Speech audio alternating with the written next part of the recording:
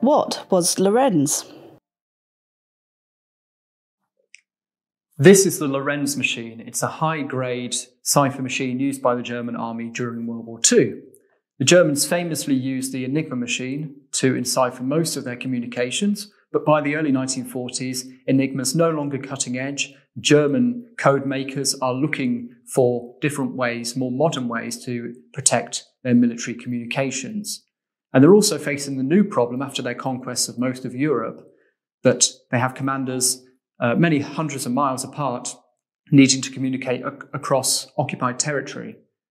It's better if they don't use landlines for that communication because they can be tapped or sabotaged. So they adopt a system using radio, and they pair with that radio teleprinters. Teleprinters are devices used at the time to send textual information.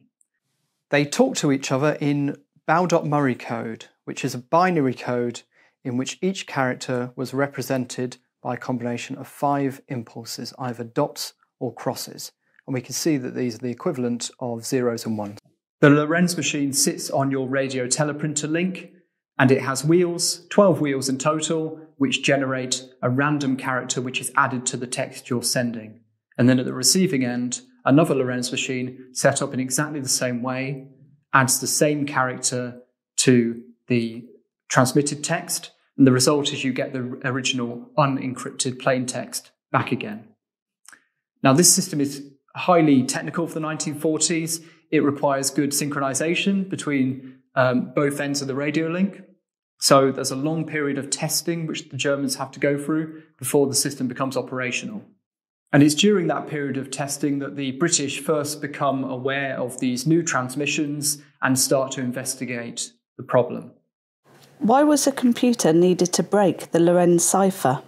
A key breakthrough came when 2 nearly identical messages were transmitted. And because they were using the same cipher key, the 2 Lorenz machines were set up in the same way, this gave a way into the system. These messages are analysed by one of Britain's leading codebreakers, John Tiltman, at Bletchley, and he's able to decrypt both messages and also extract a stretch of the cipher key produced by the Lorenz machine.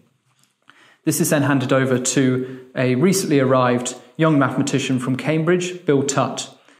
After several weeks' work, he's able to make his own breakthrough. He uses that stretch of cipher key to reconstruct the movement of one of the Lorenz wheels. And at that point, colleagues join in, and together, as a team effort, they reconstruct the entire theoretical workings of the machine, which is an amazing achievement considering that none of them had ever seen it in real life.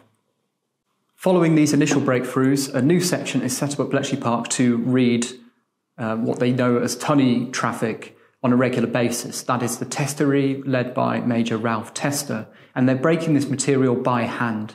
It's incredibly labour-intensive, incredibly mind-numbing work, and it's only possible because of procedural errors by the Germans.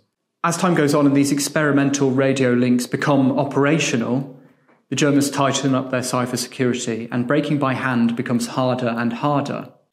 In the meantime, Bill Tutt had still been thinking about Lorenz, and by thinking about the construction of the machine, how it manipulates that teleprinter code, and how it might be possible to perceive an echo of the underlying plain text message, he devises a statistical method which, in theory, should allow the British to work out the wheel settings used for a particular Lorenz message.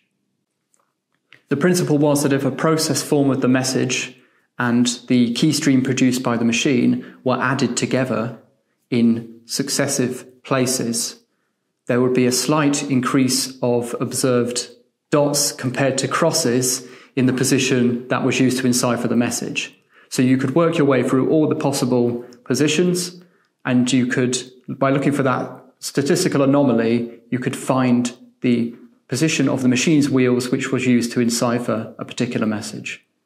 The problem with this method is that it was far too labour-intensive to ever be carried out by hand. It was essential to think about mechanising the process, and that was what Bill Tutt and the other codebreakers working on Lorenz then turned their efforts towards.